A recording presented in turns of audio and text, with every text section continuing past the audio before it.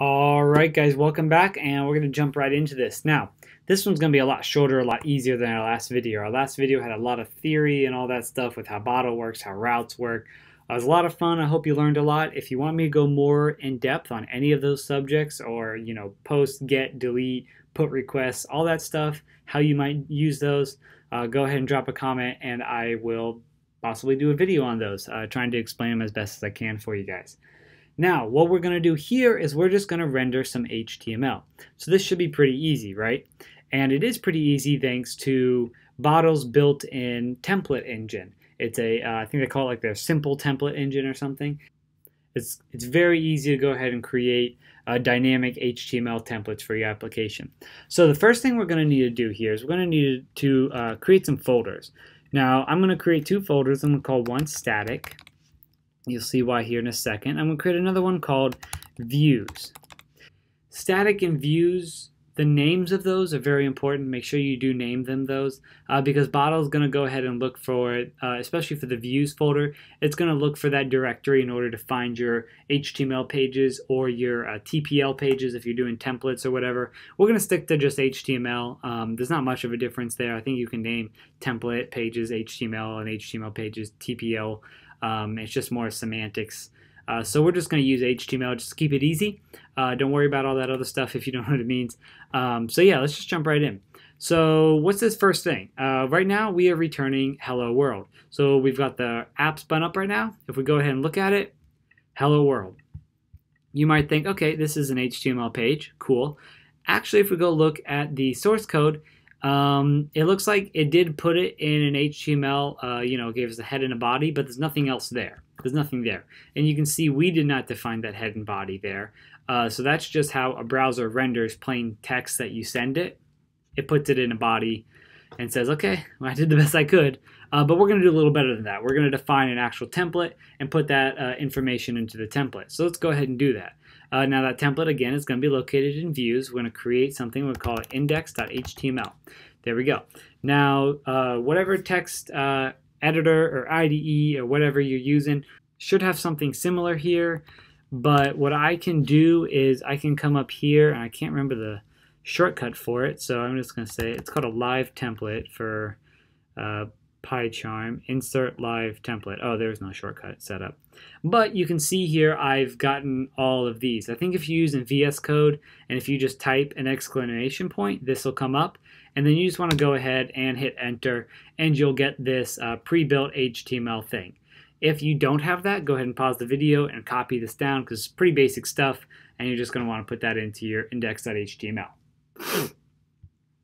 Okay, so if you've got that, I'm going to go ahead and rename this to my site because we're so proud of our new site. It's going to be the best site on the web. It's going to look awesome. And so here I'm just going to put an h1 tag. This is just basic HTML here. An h1 tag, so this is a header, and it is of the most importance. It's the first most important thing. So it's going to be pretty large, and it's semantically important as well. So we're going to say, this is my site, or you can say whatever you want there. I'll say hello world, whatever. So you could say both. You could say hello. I always do that with the W. Hello world, and then below that you can just define a p tag. P tag is just paragraph. You could say this is my site. So there we go. Now that we've got that, let's go ahead and look in the browser. Nothing's changed. We still got hello world. And that makes sense because we defined a template, but we didn't tell Bottle how to render it. So let's go ahead and do that. In order to do that, we need a new handy function here from Bottle called template. And all we have to do now is return that template function. And what do we give it? Well, what we give it is the location of our template. And remember, it knows to look in the views directory. So all we have to do is tell it it's called index.html. Once we tell it that, it knows to go look at views, find index.html, and render it as a template. Now right now it's not rendering it as a template per se, it's just rendering some HTML because all we have in there is HTML. But you'll see the real power of this here in a little bit, perhaps in another lesson, when we start putting Python into these and we start using variables in our HTML, which is not normally possible, but it's possible with Bottle because its template engine renders HTML out of your template. So now that we've told it to go ahead and render this template right here, now if we come back, we reload, There we go. We've got this hello world h1 tag, and we've got the this is my site paragraph tag. So there we go. So now we want to be able to go to the blog. Now, if we want to do that, let's define another template or another HTML file here called blog.html. There we go. Now I'm just going to go to my index.html page. I am going to copy all of this, and I'm going to paste it in here. But instead of saying hello world, this is my site, I'm going to say, I'm going to say, give it an h1 tag and say, welcome to my blog. There we go. So now I'm going to actually show you what you could do with some Python here. It's just some pretty simple stuff. Here, first of all, let's render using template. Let's render the template of blog.html.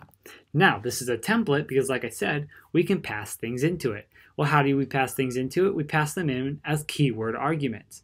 So we can do that by defining some variable and passing it in. So let's say we say text equals hello. Pretty simple stuff. We come here and then we say we want to use text, right?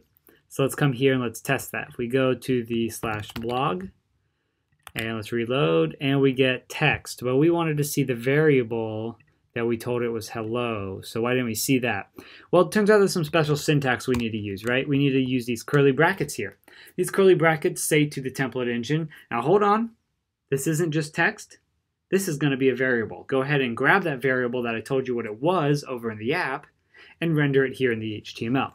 So now if I say text right here, and we can give it some spaces here just to read it better, it's going to go ahead, instead of text, it's going to render what we told it to render there. So if you want to tell it to render your name, so for me, just Dan, and reload, and there we go, Dan. We can tell that to be whatever we want. Well, we want to render a bunch of posts. This is the post list function in the blog homepage, right?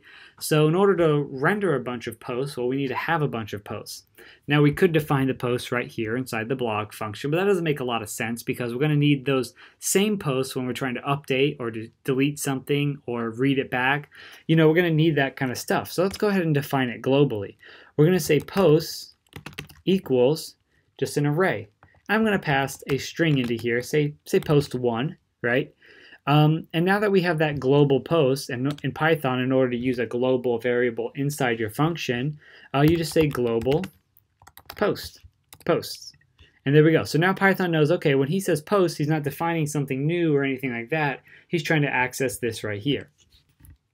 So I'm going to go ahead and say posts equals posts. There we go.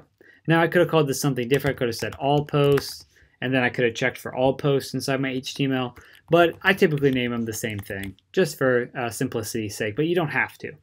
So now I'm going to go into here, and I'm going to render out the posts. So there we go. And if I reload this, there we go. I get that array, post1. But now say I had 2 posts. Oops. Post2. There we go. Reload, probably gonna have to do it twice, 3 times, there we go. And we've got post1, post2, but this isn't particularly pretty, it's not what we want to render some HTML, right? So how might we do that? Well, there's all sorts of things you can do in Python here. So first of all, what we can do is we can do an if statement. We can say if posts, right? Does post exist? If it does, then we want to use it. So if posts, then here we're not going to do anything yet. We're just going to say we will render posts or whatever, just some placeholder text for now. So just like say, just say going to render posts, right? And then we can say else. We'll say there are currently no posts. How about adding one? And we'll make that a link here in a little bit. Just let them add one by clicking on adding one right there. And then we want to end this if statement right here. Now let me walk you through the special syntax we just did. This right here is if posts, do this, else, do this, and then end. Now, the if and else, that's pretty normal other than this little % sign there. But like the brackets, all that does is say, hey, I'm doing some Python here. Render it out as HTML for me. This end is how we tell the template engine, okay, we're done with the if else statement. Now just carry on as normal with HTML, whatever else other Python code we have in here. So that's all that's doing right there. Now you can do a lot more with this, and we will later when we want to actually go through the posts and render them. We're going to render them as, we're going to loop through them with a for loop, just like we can in Python. We're going to do it here. But for now, let's just go ahead, and if we save this and we come back and we reload, says it's going to render the post. Now in Python, an empty array I think is a false value. So if we have no posts, let's reload that. There we go. So if there's no post in that post array, it says there's currently no post. How about adding one? So there we go. So there you have it. You've got your two home pages, your index page, your blog home page, and currently we've just got some placeholder text in there, but we're going to go ahead and add some more stuff later. Now I said we're going to turn this into a link, so let's go ahead and do that. I'm just going to create an href right here. It's an anchor tag with an href, and we're going to send it somewhere. Well, we've defined all these routes, and what did we say was the route for creating a new post? If we go and check here, creating a new post is blog/post form. So let's just send them to blog/post form. I can type, there we go. When they click on this adding one text here. So now if we go ahead and reload, if we click on adding one, we get sent to form to create a new post. Pretty awesome, right? And we're going to actually create a new form there later on, so you can add post to this array, and then it will no longer say, I don't have any posts. It'll show you the posts that you do have. So we're going to go ahead and do that next lesson. Hope you learned a lot. Any questions, let me know, and I'll try to get them answered. See you guys.